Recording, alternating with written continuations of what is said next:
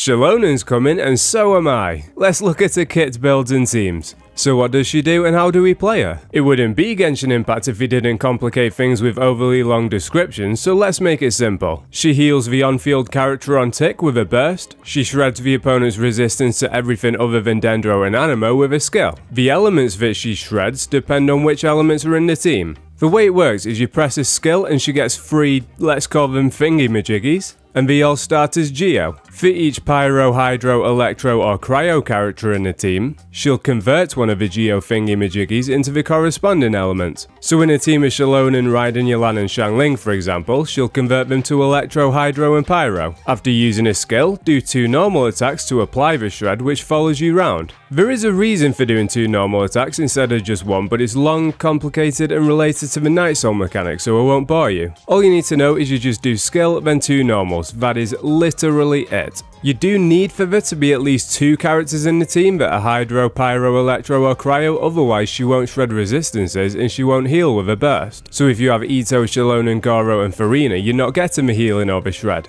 Swap out Goro for Fischl and you will, because you have 2 characters of those elements. And they can be the same element. For example, Yelan instead of Fischl. If you want the Geo shred because you have a Geo DPS, just make sure you only have 2 characters in the team that are Pyro, Hydro, Cryo or Electro. And then the last thingy-majiggy will stay Geo. To summarise, use a skill and then 2 normals and it'll shred the opponent's resistance to whichever elements her thingy-majiggies were. Use a burst to heal the on-field character on tick. Use it before a skill if Xilonen needs healing. Use it after for a longer duration of healing for the characters you switch into. For pros and cons, her biggest positive is her flexibility. No, I don't mean in the bedroom, even though she wouldn't look at you even if she were real. You play Genshin. She slots into almost any team that has 2 characters of the elements we mentioned. One of the main reasons for this is that she shreds opponents' resistances rather than buffing your characters, even though she does do that with her artifacts, which we'll talk about in a minute. With a character like Bennett for example, buffing attack, Farina, Nuvalet, Yelan and Mualani don't benefit from him. Xilonen benefits units that scale off different stats.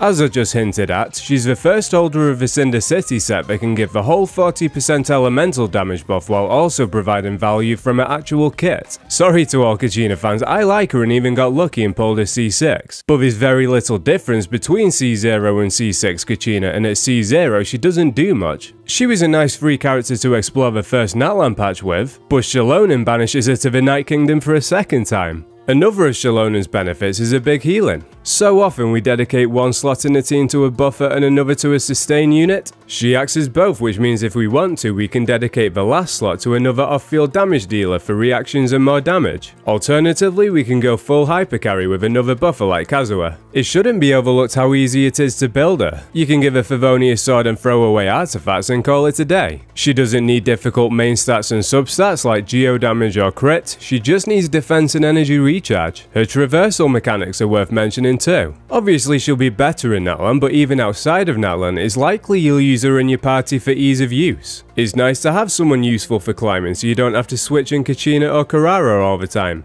Finally, her shred follows you. No circle impact is a big win. For her downsides, there aren't many, but you could argue she doesn't raise the ceiling for many teams. Nuvalet and Navia maybe, but outside of them, she seems more like a side grade to a lot of characters' current best teams. Personally, I think that's fine, and I like units that open up the potential for flexible team building. Others might complain she doesn't make any of their teams better though. One thing I don't like is the restriction on the elemental thingy-majiggies. I don't like that Dendro and Anemo don't benefit. It's not like we have a lot of Anemo DPSs and they're not exactly the best units in the game, so what does it matter if they benefit from the buffs too? I also don't like that we need to run at least 2 units of Pyro, Hydro, Electro or Cryo elements because it limits our team building options. As mentioned earlier, I'd like an Itto Mono Geo team with Farina as a flex. Xilonen would have been perfect if not for the restriction. In terms of weapons, Xilonen's signature will obviously be best. It gives her a bunch of defense and her teammates a bunch of elemental damage. Not a bad weapon to pull even for other supports that don't scale off defense, to be honest. For characters like Nalu, Layla or Carrara, people often throw Favonius sword on them just so they can have some support capabilities. This weapon's elemental damage buff in most cases will be more useful than the extra energy particles. If you don't go for a signature, Favonius sword's a solid option as always because the particles still support the team a little. Freedom Swan's an option too. The Elemental Mastery doesn't do much for her, but the weapon passive buffs teammates' normal plunge and charge attacks by 16% as well as their attack by 20%. For 4-star defense statistics, the Natlan Craftable and Cinnabar Spindle exist. I just recommend Fav though. Her artifacts are easy. The new Natlan support set, Cinder City, gives 40% elemental damage to the team for Geo and the elements she creates a reaction with. Run this on her if you're using her as a support, which you almost always will be. For meme teams where you use her as a DPS, use the new Natlan DPS set, Obsidian Codex. It gives 15% extra damage and 40% crit rate. Now for my favourite part of the video, let's start cooking some delicious teams. One character that did not need a buff was Nouvelette, but they gave him one anyway. A lot of people like him with Farina, Kazuha and Zhongli, but Zhongli only shreds the opponent's resistances by 20% while Xilonen shreds by 36%. She can also hold 4-piece Cinder City to buff Nouvelette and Farina's Hydro damage by 40%, while if Zhongli held it, he can only buff it by 12%. You do lose Zhongli's shield though, which means Nouvelette is more likely to be interrupted, so you should bear that in mind if you're a skill issue. She raises the bar for Navia too. A lot of people like Navia, Xiangling, Bennett and Zhongli, but just like the last team, swapping out Zhongli gives you more resistance shred as well as the 40% buff from the Cinder City 4-piece. You could also swap Xiangling and Bennett out for any strong pair of Pyro, Hydro, Electro or Cryo characters. Farina and Yelan will work. So will 2 official Beidou, Yai or Sara. Kazuha and Xilonen with their buffs and debuffs are like 2 cheeks of the same arse. Running them together makes for some strong hypercarry teams. Arlecchino, Kazuha, Bennett and Xilonen works. Arlecchino out for Raiden would be solid, although you could swap out Kazuha for Sara if you wanted to. You could even try a Child Farina team, which is a completely different role to what we used to with Child. It might be frustrating to play at C0 because of a skill cooldown, but if you have his C1 it'll be fun to play with. Xilonen works as a replacement for Kazuha too. Let's say you have a mono Pyro team of Arlecchino, Kazuha, Xiangling and Bennett, you can swap Kazuha out easily. In a mono Hydro team of Yelan, Farina, Kazuha and Kokomi, you could swap Kazuha out for Xilonen, and because she heals the team you could also swap out Kokomi for Xingqiu. For those of you that want to play Chevreuse overloaded teams like Raiden, Chevreuse, Fischl and Xiangling but don't have Chevreuse because you got raw dogged by the gacha, I know how it is. You can use Xilonen instead of Chevreuse and it'll be just as strong and even comfier. I saw a lot of people struggling with building teams for Mualani last patch too. Xilonen opens up more options for Mualani, with you maybe opting for Mualani, Xiangling, Nahida and Xilonen. For those that like Farina and Mualani together, you could drop Nahida. If you don't like running your Xiangling on a million energy recharge, you could drop her for Kazuha.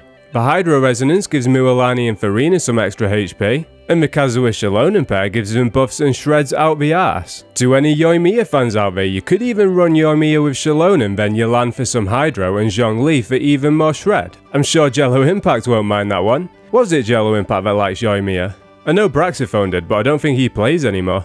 Why do people even like Yoimiya? Each to their own, I guess.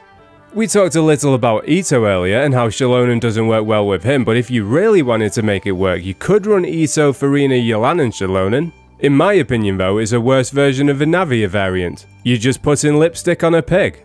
I don't advise running Xilonen as a DPS to be honest, but if you did want to, I think a best team would be a Xianyun plunge team with Farina and Goro. Just remember to give her that 4-piece Obsidian Codex. If you want to make use of the free Candice we're getting in 5.1, you could swap Goro out for Candice with her being the plunge character. Then you just put Xilonen back on the Cinder City 4-piece.